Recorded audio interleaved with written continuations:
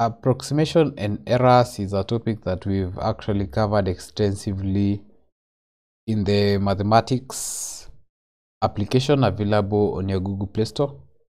The icon is similar to the one at the bottom of your screen. And so the icon is similar to this.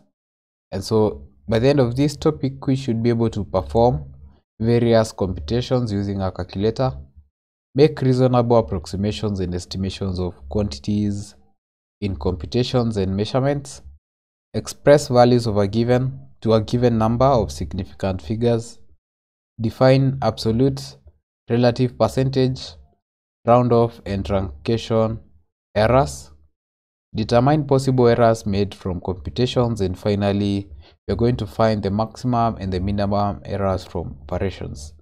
So all these we'll do in our next class. See you in our next class.